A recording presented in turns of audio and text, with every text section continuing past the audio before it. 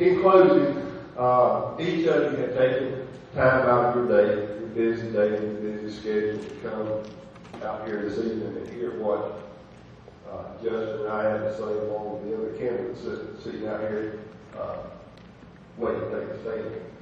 So, first of all, I appreciate all of you for coming out, and I appreciate all of you for listening to myself along with Mr. Caron. I appreciate that. The last question I answered is based on my closing argument to each of you. With 18 years of legal experience, I have the resume to be the Solicitor General.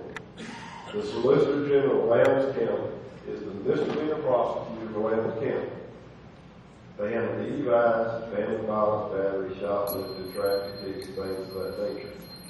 With 18 years of legal experience, I'll tell you, I can do the job. I have no doubt I can do the job. In my opinion, I'm the better candidate. So I ask you, when you go to the polls, please consider with your vote and vote Jason Cain for Solicitor General here in Lowndes County. Thank you. Mr. Caron.